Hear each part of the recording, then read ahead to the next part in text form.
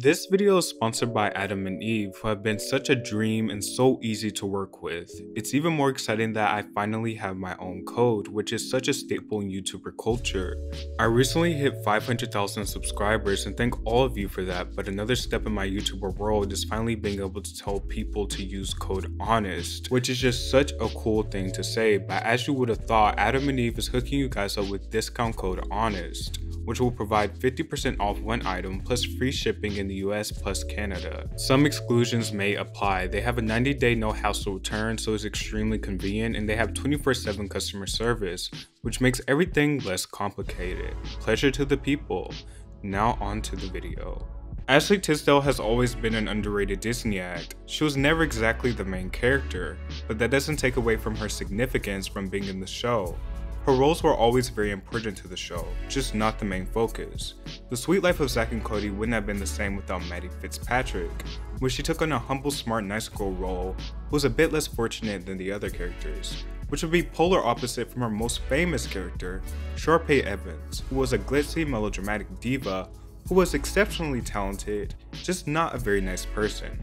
I think the polar opposites between those two characters showed that Ashely Tisdale had range and is a very capable actress. In recent years, Sharpay Evans, who was initially the villain of the High School Musical franchise, has gained praise for being this independent woman, solely focused on being successful and being a bit of a diva to get there. People also know how fascinating her character was and how she kept the movies interesting. Like almost every cast member in High School Musical, this was one of the first few steps in Ashely Tisdale's career where she got to boldly showcase her musical talents, and doing so quite well, being featured on more than a handful of the tracks on every soundtrack. And the soundtracks proved to be extremely successful. The first High School Musical soundtrack sold over 6 million copies worldwide, the second soundtrack sold over 5 million copies worldwide, and the last soundtrack proved to be very successful as well, selling over 3 million copies. So naturally, it would be normal for record labels to see the success that these individuals had as a group and try to capitalize off of it and push them as solo stars. Prior to finishing off the High School Musical series, she was offered a record deal from Warner Brothers Records, and in 2007, her debut album Headstrong was released. The album was compared to the works of Britney Spears and Gwen Stefani, and did showcase another side of Ashely. The album spawned a few moderate hits such as He Said, She Said, and Not Like That. However, the album itself wasn't as big as expected, but still did relatively well, selling 500,000 copies. 2 years later, in 2009, she returned to music with her second album, Guilty Pleasure, which was compared to the likes of Avril Lavigne and Ashlee Simpson, taking on a much more darker and punk rock edge in her teen pop debut. Although she tried to put forth her best effort with this album, it only peaked at number 12 on the Billboard Hot 200, selling less than 30,000 copies in its first week. She eventually split from Warner Brothers, and up until that point, that was all we would hear from Ashely Tisdale's music career, until her role as Sharpay Evans was reprised with 2011's Sharpay's Fabulous Adventure, which was a commercial success, focused on Sharpay's dream career and musical abilities. Now, as much praise as Sharpay has gotten in recent history, I think that may have been the main factor in Ashely Tisdale's music career underperforming.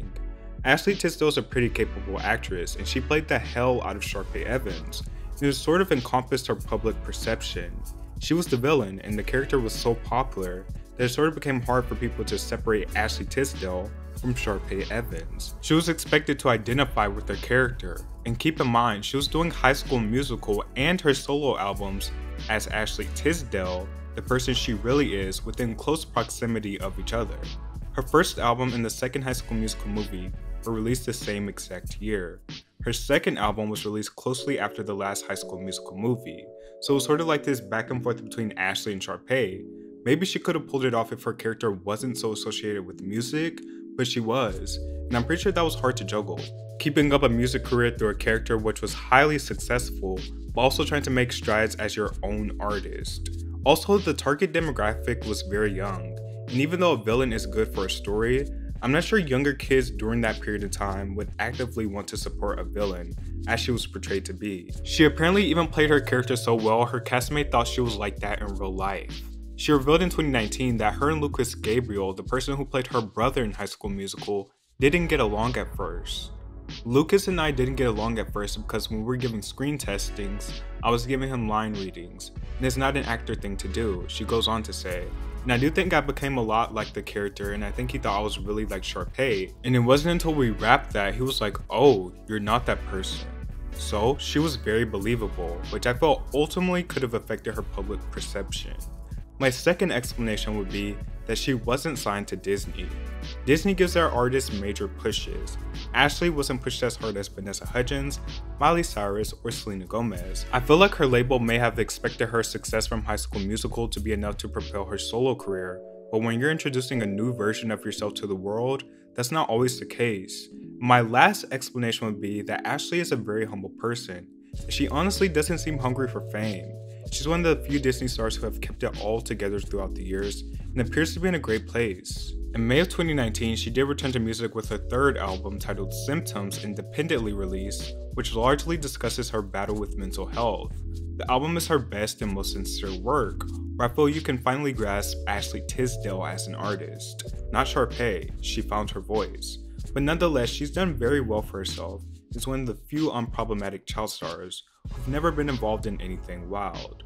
In Sharpay's words, it appears that she's kept all things fabulous.